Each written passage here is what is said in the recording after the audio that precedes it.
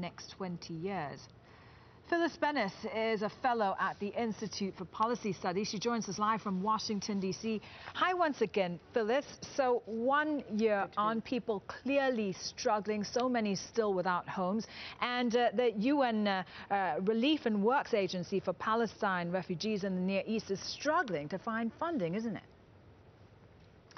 It's struggling, and it's losing the struggle so far. The amount of money in the humanitarian request from UNRWA is it's 70% unfunded. Only 30% of it has been funded.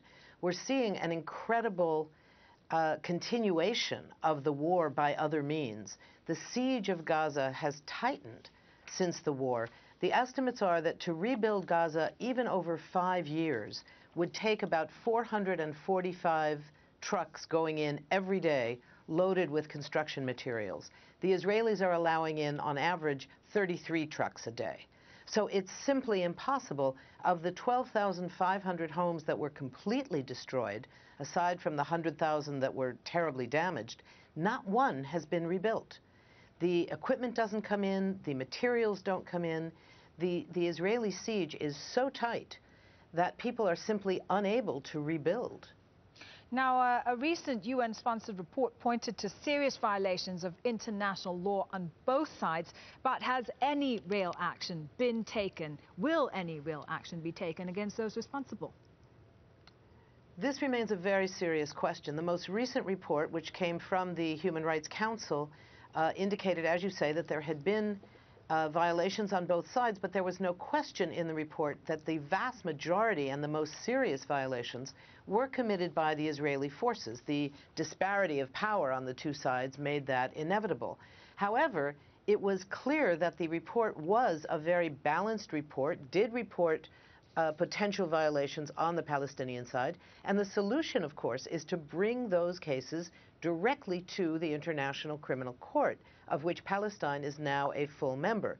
Israel, of course, has refused to join the court and has said it would not take seriously any report coming from the United Nations. It's very similar to earlier reports. The Goldstone report of the Gaza war in 2008-2009, also a report that included a very balanced approach, where overwhelmingly the reporting is on the violations committed by the Israeli side because of the disproportionate power. Those violations include collective punishment of a civilian population, the use of prohibited weapons in populated areas, a whole range of violations of the Geneva Conventions.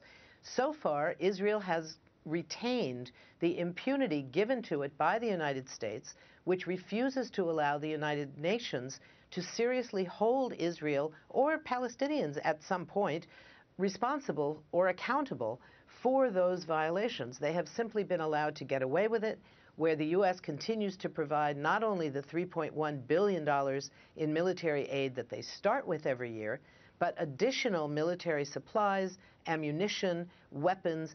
Every time Israel assaults Gaza, the United States provides additional weapons, additional ammunition to allow that attack to go even further. It's not surprising that many in Gaza and around the world hold the United States as being accountable for those violations because of the uncritical support for Israel, the provision of weapons, despite the knowledge of human rights violations. Phyllis, thank you very much. We're going to have to leave it there for now. Phyllis Bennis joining us once again on Al Jazeera. Thank you. Well, the United Nations envoy in Yemen is still pressing for a temporary ceasefire to allow much-needed aid into the country.